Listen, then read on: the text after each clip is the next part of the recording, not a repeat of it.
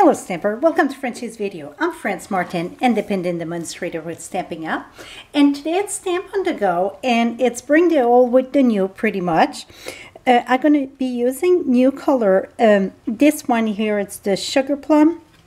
And we're going to be using, I decided to try it in Flirty Flamingo. And the stamp set are all one. The leaves are the filigree here.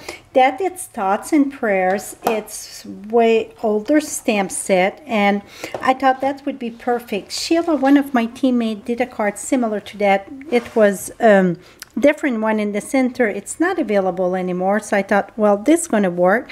And the splatter, it's Gorgeous Grunge. And then the Hello, it is from Watercolor Wishes. Well, for Stamp on the Go, I try to stay with very limited product. So I'm going to use Thoughts and Prayers, and I'm going to use the Thinking of You there. So let's get started. First thing you want to do is take your piece of cardstock that you cut in half, that is 5.5 by 11. We're going to fold this in half, and I should have a bone folder here. Oops, let's make sure we keep that together good there. And then your next layer of the flamingo, I'm going to cut all those new color short because they're all long for me. It is 4 by 5.25. Then my white is just 1/8 of an inch smaller, so it is 3/7 by 5 1/8. So 3/7 by 5 1/8. And you see I just got a little border. But before we're going to glue this, one thing you want to do while using more cardstock, you can take your butterfly. This is the itty bitty butterfly, and you can cut 3 right here in the back of this, and it won't matter because it's going to get covered. So we're going to remove this here. Now let me bring a piece of scrap paper there. We're going to use the Flirting Flamingo with the Gorgeous Grunge, the splash. And we're going to ink this. And I'm just going to ink it once, stamp, stamp, and stamp. So you see I get the 3 colors this way. Now I'm going to take the Dapper Denim. So this one I'm going to call it Denim, and that I'm going to use, and this you see how old it was. Before it used to come double mount on some, so I had this for quite a while. So I'm going to take this, put that right there. Now I'm going to clean this one because we're going to use that in a different color too. Let me, okay. So now, like I said, I'm trying to stick with less product for Stamp on the Go. So this is the part of the Thoughts and Prayers. I'm going to take my marker and just do Thinking of You, because it's a, what does it say? Thinking of you, please know that I care. I just want the Thinking of You. Here we go. Now I'm going to stamp that in the bottom.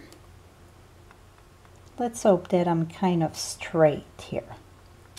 Oh, even if I would try to do this again, I think that was pure luck. Now we're going to take this and mount that on our card. Let's keep our butterfly there. Whoops.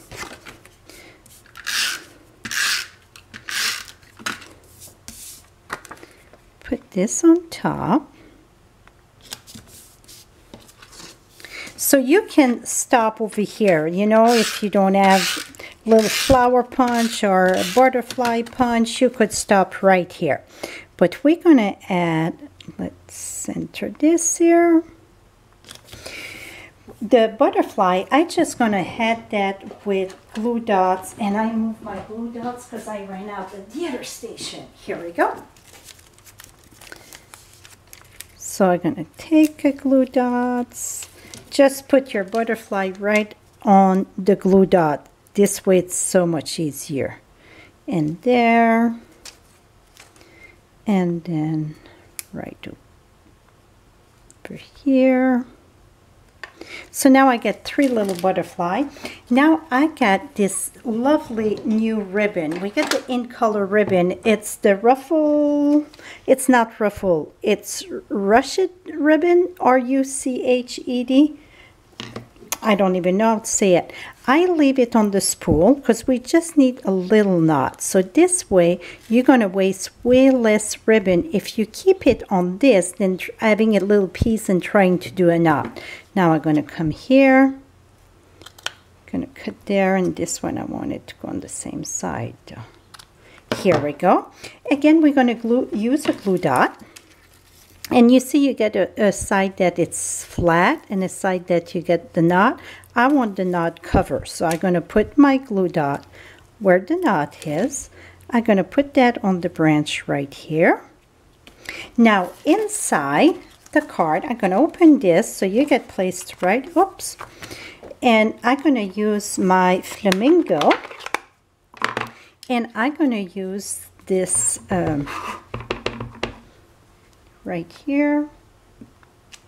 So now it match all together, and then I would stamp that on an envelope to match my envelope.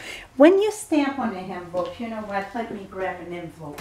When you stamp on an envelope, you want to stamp on the left side, and that it's important. Somebody said that their card were coming back or something. They were stamping all in the bottom or over here.